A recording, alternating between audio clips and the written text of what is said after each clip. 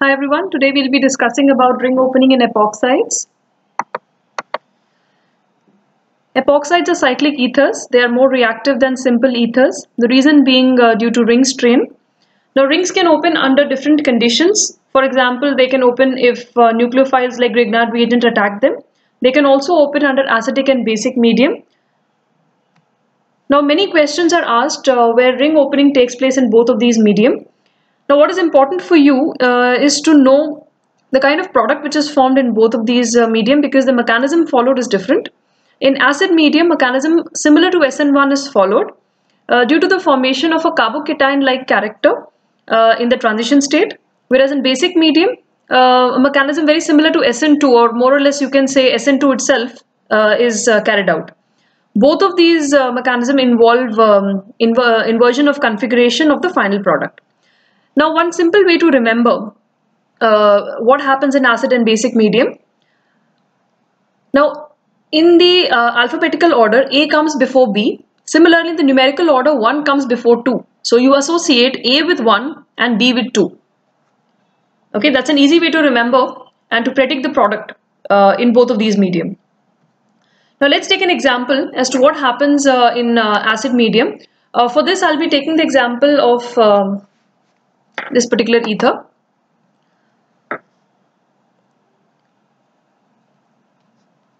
So I'll be taking this epoxide.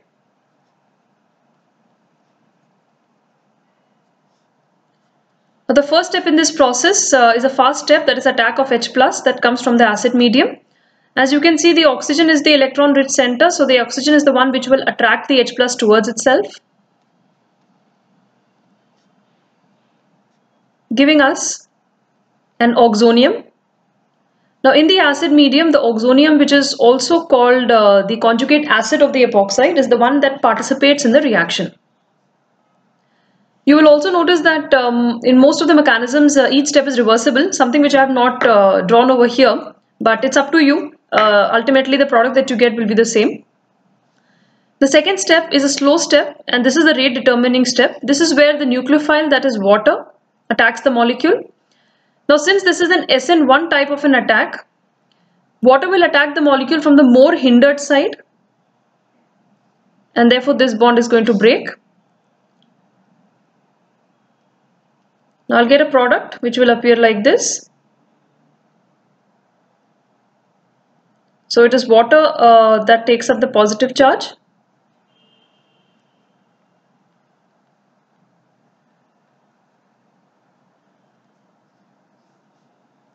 Finally, the last step, again attack of water. This is a fast step, and the aim of this step is to just deprotonate the molecule. So this step is also known as deprotonation.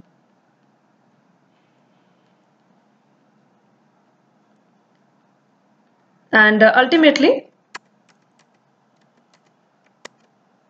this is how my product appears like.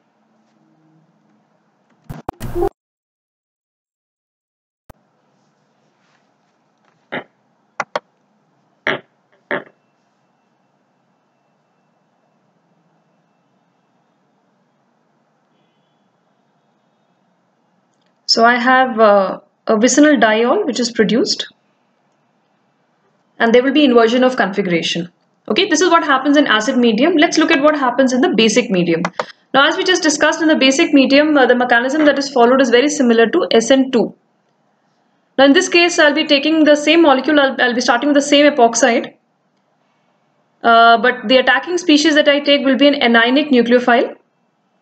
So, in this case, I'll start with cyanide.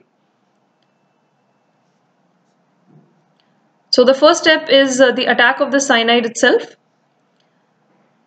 Now, since this is an SN2 type of an attack, the attack of cyanide will happen from the less hindered side, which means that this is how the bond breaking takes place.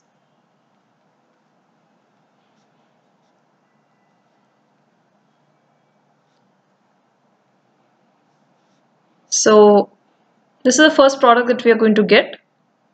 In this case, we have formed a salt-like structure of the epoxide. Finally, water from the solvent will protonate this oxygen.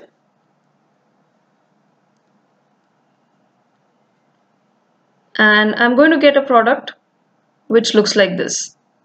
It's a molecule which has both cyanide as well as alcohol groups. Okay, so just remember, important point, in acid medium SN1 type of reaction and in basic medium SN2 type of a reaction. In a nutshell, I can say that in basic medium, attack happens from the less hindered side, that is SN2 type, and in acid medium, attack happens from the more hindered side. In both the cases, inversion occurs. Thanks for watching, guys. Happy learning.